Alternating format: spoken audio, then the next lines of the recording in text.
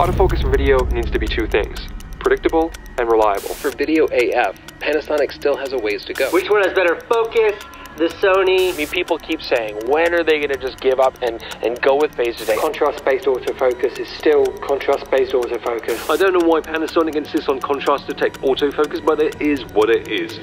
It's still not reliable or predictable enough to recommend for video. When are they going to just give up and go with phase today? But it is what it is. But it is what it is.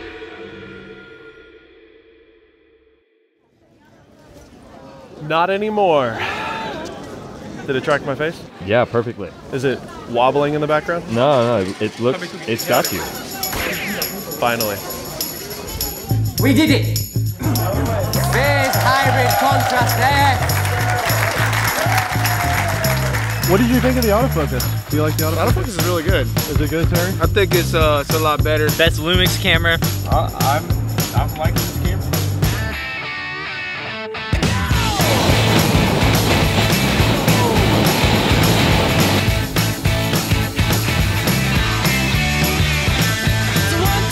Take my hand and come with me because you look so fine that I really want to make you mine. I say you look so fine that I really want to make you mine. 4, 5, 6, come on and get your kicks. Now you don't need the money when you look like that, do you, honey? Full disclosure, Panasonic sent me and Connor and many other YouTubers out to Tokyo to look at the new S5 II. They've also provided the camera to us as well as a bunch of lenses free of charge. We're not allowed to sell the camera, we're not allowed to give it away to anybody, but they did give me this camera to take home, and I think it's important to mention that. The reason phase detect is so important is because it is the technology that allows camera companies like Sony and Canon to have actually accurate and stable and almost human-like focus. It's been around for a while now with dual pixel autofocus from Canon and the phase detect system from Sony, of course. Right now I'm using the Panasonic S5 Mark II in a very traditional YouTube format. You can see as I've gotten closer to the lens, the box is actually just around my entire body, and it is focusing on my face. When I put my hand in front of my face, it's still detecting that I'm a human, which is cool. And if I move my hand closer, it actually focuses on just the closest object to the frame. And as soon as I remove it, it goes back to the human subject. It saw my face for a second. This is how I look often. I wear a hat with glasses. It's struggling there a little bit. It's actually focusing on my hand right now, which is closer to the lens. This is something that I would like to see changed with firmware. Panasonic is known for having really good firmware updates, and now it's back on my face, by the way. Rolling, and then actually turn your full back to me, and you can see it now has adjusted to his head, and then go ahead and walk away. And regardless of the face being in the frame, the AI is tracking Connor because it knows this is the subject I want. And you can see, even at a far distance, it's still recognizing him, although now it's gone. It's gone now, but that's still pretty impressive.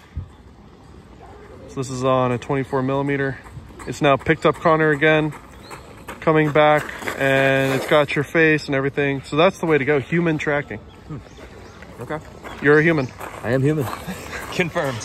One thing that is amazing about this camera is the auto white balance lock feature, which I have enabled on this camera. In the past, on other cameras, you never want to shoot an auto white balance because you could be in a scenario where your skin is yellowy for tungsten light and then all of a sudden it turns blue or magenta because the auto white balance is adjusting itself as you're moving from place to place. With the auto white balance lock, once I hit record, it locks that white balance. So if you happen to have one of these, it makes it even more accurate using a gray card.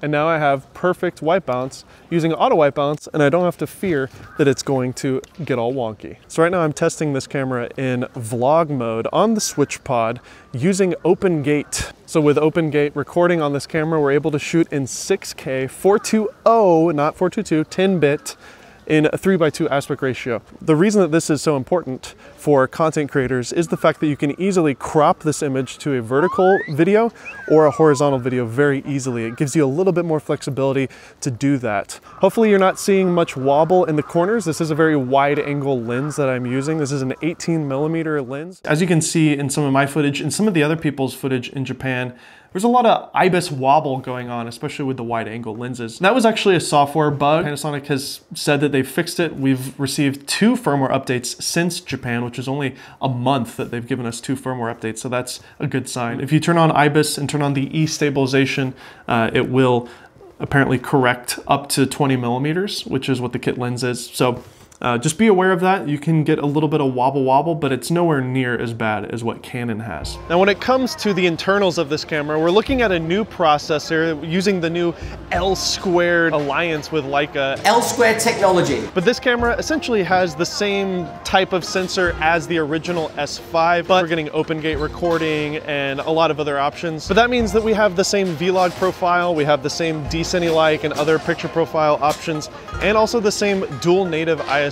In vlog, this camera's native bottom is 640 and the top is 4000. I want to take some time to mention this Kondor blue cage. Lucas is a good friend, so that's the disclaimer there. I did receive this for free, but I love how it feels in the hand. And it gives you obviously all these mounting points on either side and on the top. It allows me to offset my microphone. This is the Deity D4. I can also start-stop the recording with the top handle.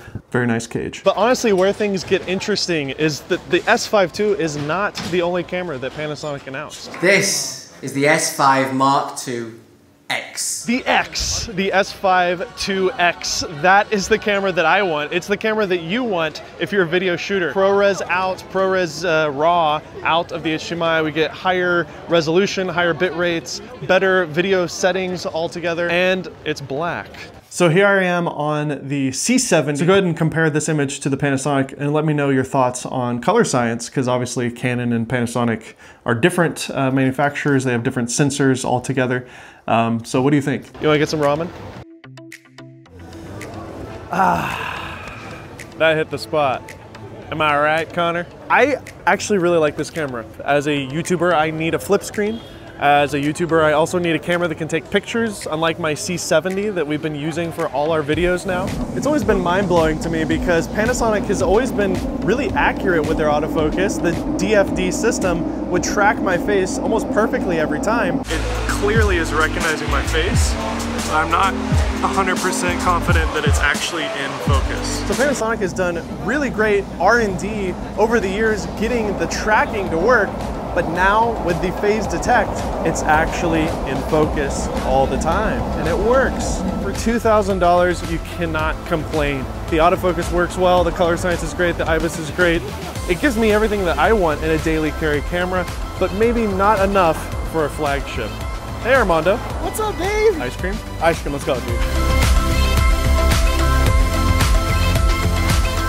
Hey! So Armando, you gonna switch? Yeah, to Japan. Subscribe. Well,